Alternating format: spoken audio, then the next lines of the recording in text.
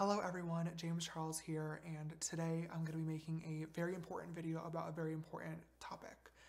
As many of you guys know, about 2 years ago now, I was involved with a very public online scandal in which some fellow YouTubers made some very serious accusations against me, and within the past couple of weeks, similar accusations are being made again, and I think it's very important that I get on camera and talk to you guys honestly about what is going on. When this first happened 2 years ago, I uploaded a video to my channel called No More Lies, and that video was a very planned video.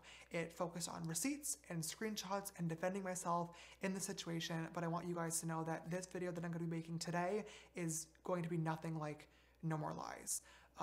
This is not exactly planned. I don't have a script.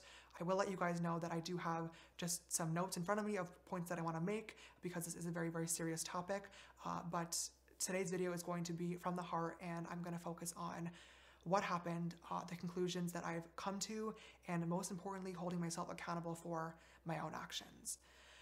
First and foremost, I need to say sorry. I owe a massive apology to anybody that I've hurt or anybody that I've made uncomfortable with my actions. And I also want to say I'm sorry to my friends, family, and fans that have to watch another one of these videos because you shouldn't have to, and this is really, really embarrassing. When this all started online a few weeks ago, it sparked a large conversation and many people have shared their thoughts and opinions, and I want to take some time to address literally everything in today's video. But before doing that, I want to make it really, really clear that I fully understand my actions and how they are wrong. There's no excuse for them, and I don't plan on making any in this video either, and I hope that you will choose to watch it all the way through.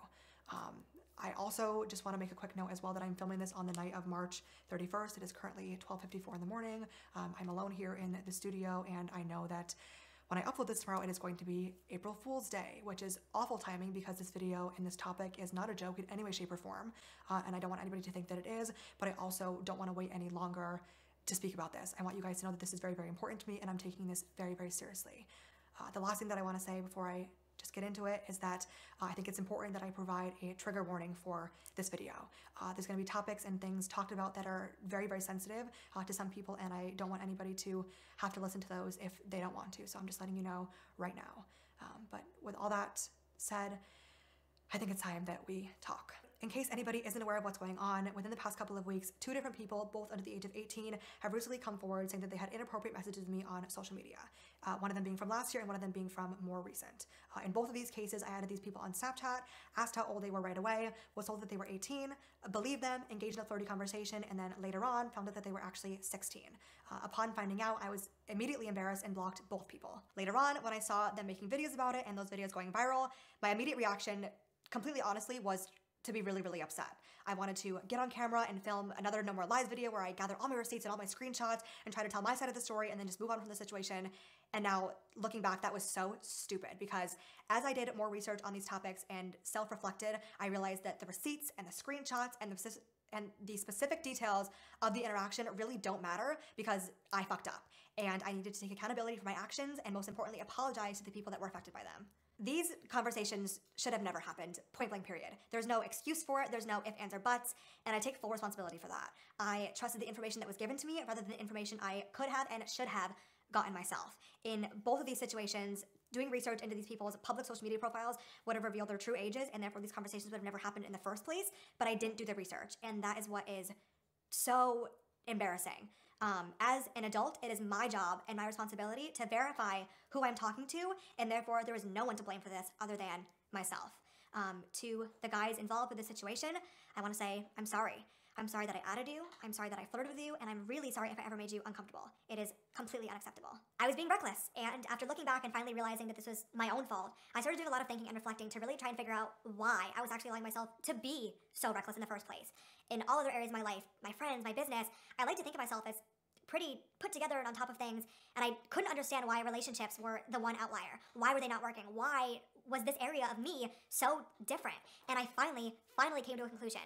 It sucks, and it is ridiculously embarrassing to admit this, but I think I have to, and that is that I'm desperate. I do understand that with these videos coming to light, it's really starting to, not even starting, it's really looking, period. Like, I'm actively searching for younger people to be in a relationship with, and I just want to say firsthand that is absolutely not the case. My hope has always been to be in a relationship with somebody around my age or older that I can relate to and that can make me laugh, and unfortunately, I've not been able to find that person yet, but the idea of actually being in a relationship became so important to me that I was willing to trust too quickly, miss out on red flags, and most importantly, not take the precautionary measures that really anybody, but especially somebody with a public platform, should be taking before talking to anybody, and there's no excuse for that.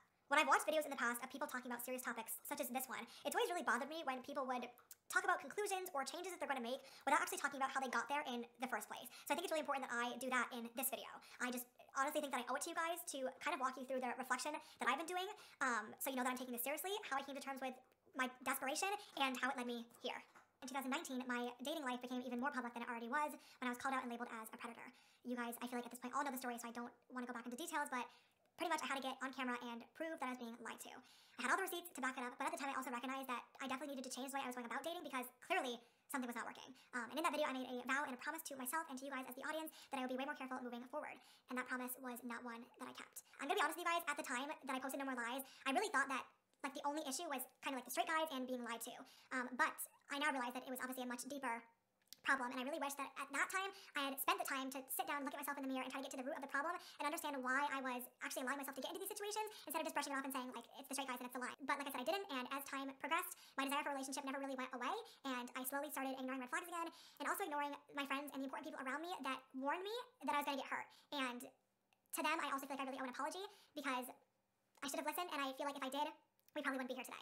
Looking back now and just trying to do my best to piece this all together in my head, I think that my lack of experience when it came to dating growing up, and then all of a sudden having a lot of attention from different types of men, some for good reasons and some for bad reasons, really affected me in ways that I didn't quite understand. I honestly just thought that I had really, really bad luck and that I was being taken advantage of when that wasn't the case at all, and I had the mentality that I could reach out to literally anybody and use my Explore page and For You page as a dating app, and eventually I would just happen to find the right person, but that's just not how dating works, literally at all.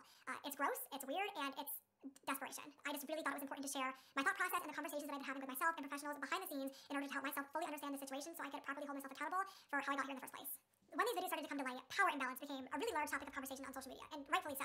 In 2019, when I had my whole situation, I was accused of abusing my fame, money, and power to get what I wanted, and when I responded to that at the time, I said that was disgusting and that I would never want to do that, and to this day, I still stand behind that sentiment 1000%. So when it was getting brought up again, I got really, really frustrated, and I was trying to understand because I was thinking to myself, like, okay, I know that this situation shouldn't have happened, I know that this conversation shouldn't have occurred, I take responsibility for that, but at the same time, like, they DM'd you first, they lied to you, they flirted first, like, you didn't use your fame, money, and power to get anything. But I now realize that mentality is completely wrong because the power imbalance can happen even when it's not intentional.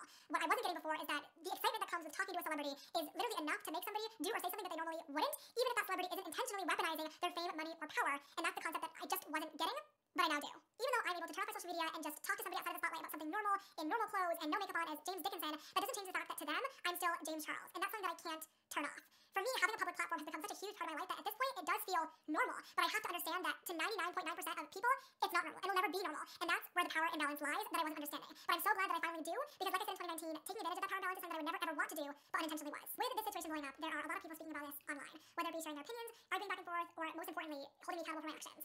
I understand that posting this video today is not going to stop those conversations, but it's going to spark more of them, and that's something that I am completely okay with, because I really feel like these are topics that we need to be speaking about a lot more. I also want to make it clear, too, that through uploading this video today, my hope and my expectations are not to, press post and then forget about it and move on and wash my hands as if nothing happened, because something did happen, and what happened was not okay, and I don't want to just forget about it. I should have been more careful in every single way when it comes to the way that I was looking for a relationship. I didn't do the proper research, and for that, I'm once again ashamed and embarrassed. I can't take it back as much as I wish that I could, but I'm really, really glad that I now fully understand the situation, so I'm able to do better in the future, and I really hope to show that to you guys. I'm a firm believer that when scandals or situations like this happen, you can get on camera and upload an apology video where you say sorry a million times all day long, but the only way to actually show and prove that you are sorry is through action and change, and I'm going to change. This whole situation has been so embarrassing, and I'm ashamed, but like I said, I'm now educated and fully understand what went on, and I'm making a promise to all of you right now on camera that I will be way more careful moving forward with every single person that I speak to. My For You page, my Explore page are not dating apps, and I will stop treating them as if they are. I also have already started asking for proper identification for every single guy that has either reached out or that I was speaking to, and will continue doing so for the rest of the time. I now understand the root of the problem. I understand how and why I, and only I, caused myself to get into this situation. I understand that this could have and should have been easily avoided, and I also understand that I need to be aware of my platform at all times.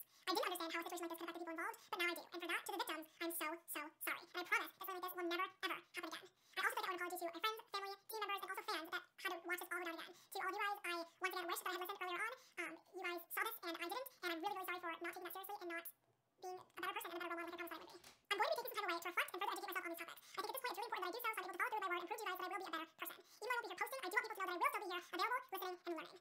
At this point, if you made it all the way through the video, I really appreciate it and just wanted to say thank you for listening, and I hope to never disappoint you again. See you soon.